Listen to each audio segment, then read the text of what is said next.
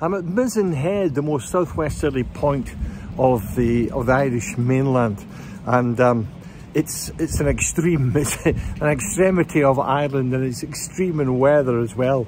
It's really blowing a hoolie today. It's pouring wet, and as I say, the wind's really blowing hard. But I wanted to come here. This is the start of a long journey from Mizen Head all the way north to Malin Head, the most northerly point in Ireland. It's a route that I cycled a few years ago, and we're keen to come back in the camper van and travel up that route. A route that's known nowadays as the Wild Atlantic Way, and wild it most certainly is this morning.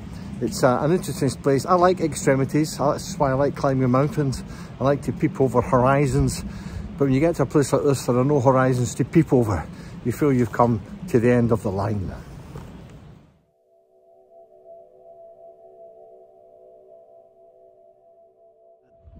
Today I'm in Malin Head, and the very northern point of Ireland, and the contrast is unbelievable. It's a day of blue skies and warm sun, although it's still pretty windy. In between, we've had a remarkable time travelling up the western seaboard of Ireland, a route that's kind of known as the Wild Atlantic Way. We've had a tremendous time. We've seen all sorts of fascinating landscapes, met interesting people, heard some great legends, and we heard some great music as well. So I hope you can join us for the best of it in the next wee while or so.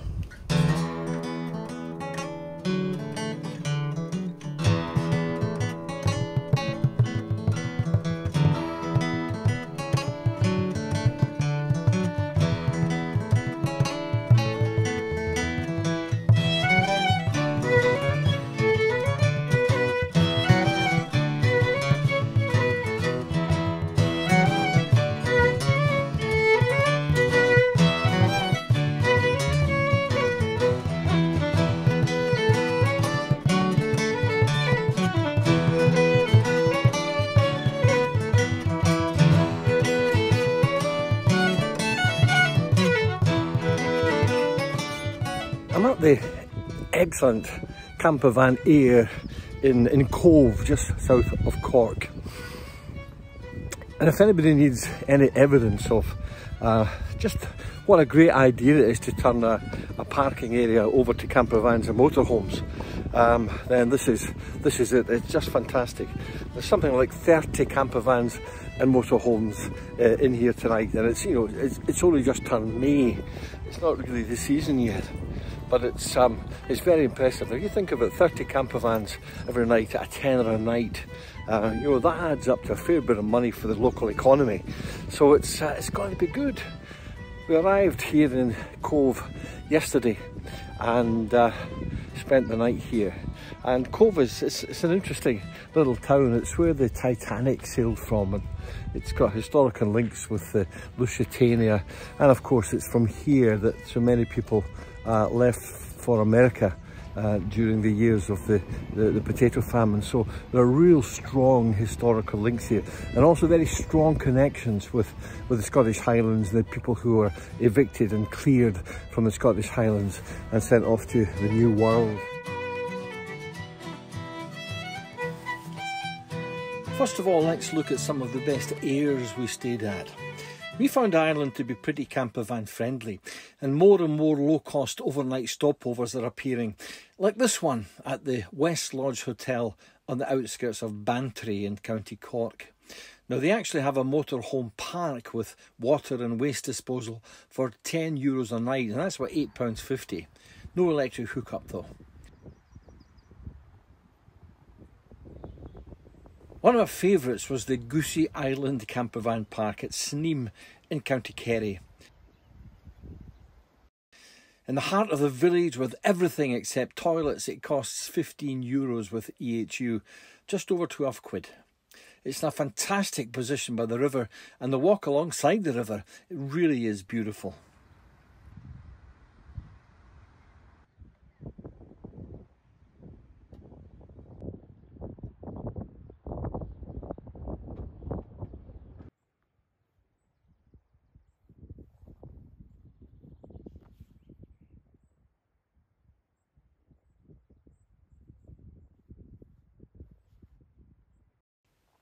We found this little air at Rossvay on the Ring of Kerry, a sliver of land on a hillside looking down on Dingle Bay. No facilities at all, and an honesty box for donations. The caravan and motorhome park at Kilrush Marina in County Clare is a real gem. Full facilities, showers, waste disposal, water and EHU for €25 a night. That's about £21. And an opportunity, if you like, to mix with the hoi polloi of the yachting world.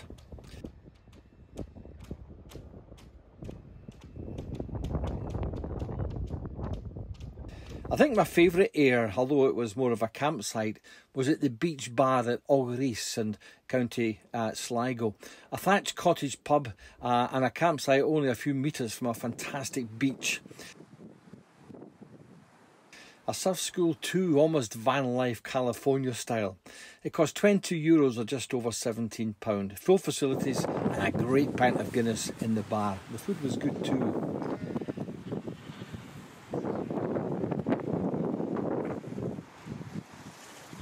One of the things that delighted us about campervanning in Ireland was the number of pubs that were happy to allow you to park overnight in their car park.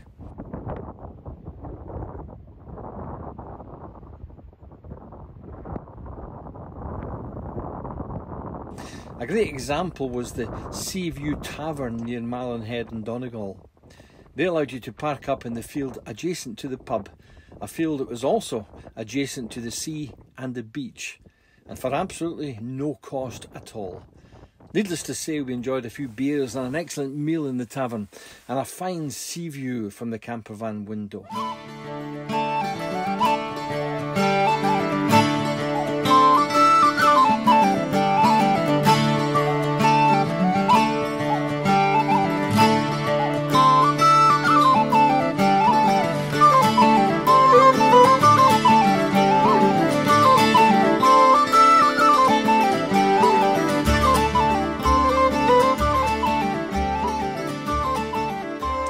So what were the highlights of our trip? Well, I was keen to pay homage at the grave of one of my favourite poets, William Butler Yeats, just outside Sligo town. You might know this. I will arise and go now, and go to Innisfree, and a small cabin build there of clay and wattles made. 9 bean rows will I have there, a hive for the honey bee, and live alone in the bee loud glade. Those words mean so much to me, as do the words of a book called Children of the Dead End by Patrick McGill. He was born in Glentees in Donegal and was feed to a farmer at the age of 12.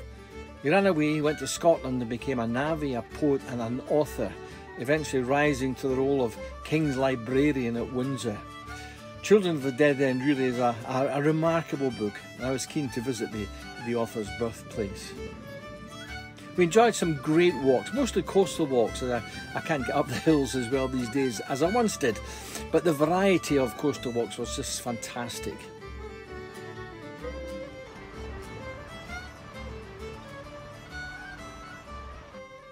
Musical highlights too. In Westport, County Mayo, I met a man I'm often mistaken for, the great Matt Malloy, formerly of the Bothy Band and latterly the Chieftains, possibly the best known traditional music band in the world. I told him people often mistake me for him, and he suggested it was probably because we had a similar hairstyle. Matt Malloy, a great traditional flute player and a very nice guy. I was thrilled to return to Brandon, one of the finest mountains in Britain and Ireland, a hill I first climbed, about 50 years ago, I think. The mountain is named after St Brendan the navigator, who left these shores of Kerry in a leather-bound curragh, and, so the story goes, discovered North America years before Christopher Columbus. It's said he had an oratory, a little prayer cell, very close to the summit of Brandon. But if I'm looking for a real highlight of our journey, it has to be the couple of nights we spent in Doolin, County Clare. This tiny village is the epicentre of Irish traditional music, and we just love the place. While we were there, we had a fabulous display of wind and wave power just beyond Doolin Pier. We enjoyed a great coastal walk to see the cliffs of Moher, and we visited one of the greatest pubs anywhere in the world, McGann's. to hear Geraldine McGann and Bowran, the wonderful bouzouki playing of Cyril O'Donoghue, and the brilliant Ullian piping of Blackie O'Connell of Ennis, County Clare. Just listen to this.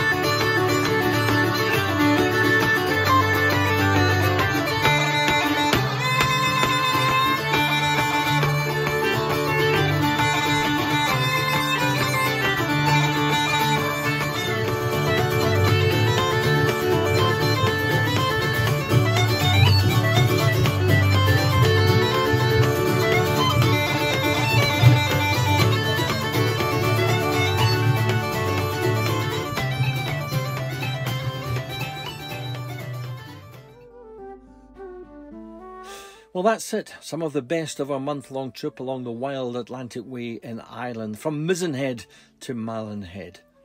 I'd strongly recommend an app, Motorhome Parking Ireland, and I'll put a contact down below, along with the references to the music we've used. Ireland truly is campervan friendly, and we just can't wait to go back. Give it a try. I think you'll love it.